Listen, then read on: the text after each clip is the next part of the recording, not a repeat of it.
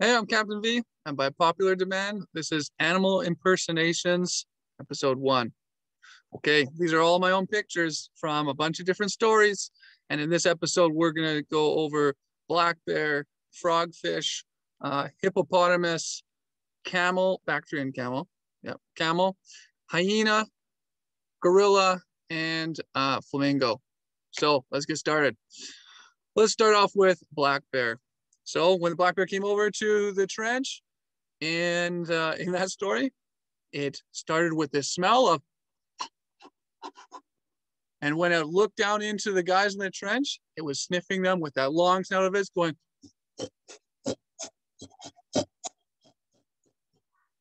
Yeah, right on. Next, one of my favorites, the frogfish down in Panama or Costa Rica. This frogfish, feet out like this, mouth open, and watches you as you swim by, kind of like this. But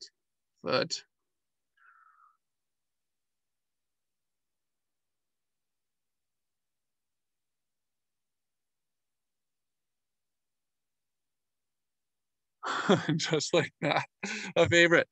Next up, the hippopotamus here in Sierra Leone with my brother in a very low dugout canoe heading down this river.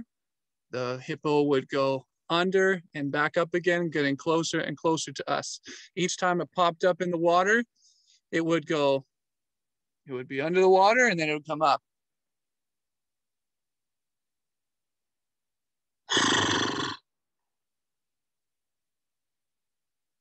Wiggle its ears, go back down.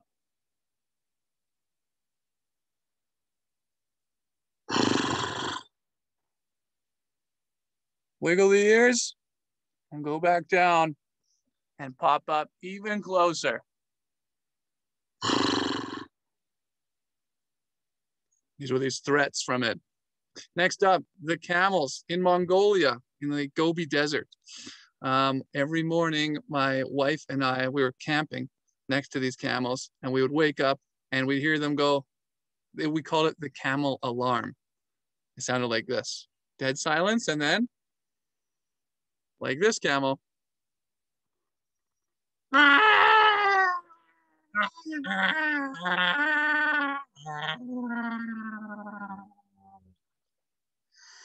Or this terrible shrill like this. You look outside the tent, you look over at this camel, and it'd be like, what? You go over to the camel, and they'd not be very happy. It would kind of go over and be like spitting some things.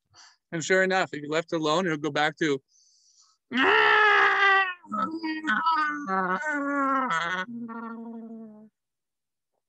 terrible. The hyena in Senegal in the night after chasing I think it was a donkey through the village I was staying in. You could hear them laughing away in the night.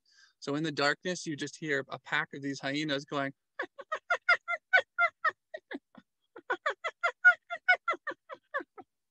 all throughout the night. Not far away. Scary. This silverback gorilla in Rwanda, after approaching it initially, like with park rangers and such, and a safe distance away, this was like the king of this group of gorillas. And first, it went over, it was walking by, and then it was sitting down, just kind of proud like this. And then he reached over and grabs this huge chunk of ferns. It just goes, rips it out, and just goes, chews on that a bit, throws the bushes, it's chewing on a bit, and then he finally goes, oh, I got an itch in my head. It goes, as he looks right at me, and goes,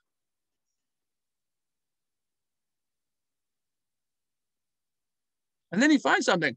He takes it out of the hair, goes, smells it, eats it to see what it was, and then not too much. But then he heard something in the distance. He heard another group of gorillas coming, and he got up into this position so that he could warn them. And so to warn them away from coming closer.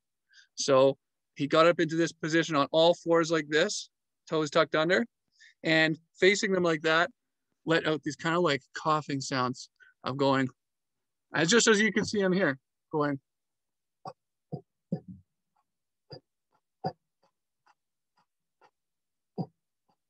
And then he'd stop, he'd listen. They're still nearby, so again he went. And then you could hear them going away. And lastly on this one, flamingos. So from the flamingo story, this one flamingo, when it saw the boat captain, started getting distressed. So it started sideways, kind of like this. And then when it's noticed the boat captain, it went, I was up on one leg. Okay, I'm on one leg right now. It went.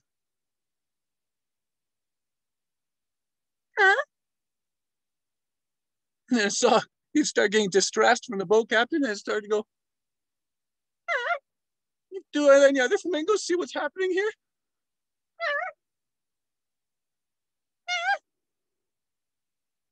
And then wham, and flapped its feathers, flapped its wings, and off they took off. So if any of those stories catch your interest, go ahead and click on any of those. I hope you've enjoyed this first episode of Animal Impersonations. There are many, many more to come. We'll see you next time. Thanks for watching.